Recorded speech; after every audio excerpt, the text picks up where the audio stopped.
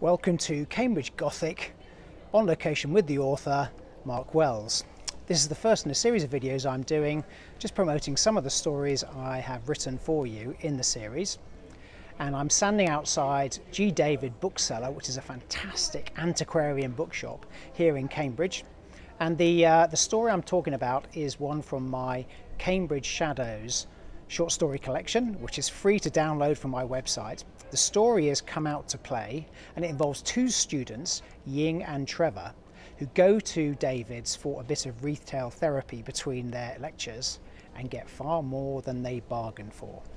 So if you like a creepy tale with a twist at the end, do download it for free from my website, www.marknwells.com.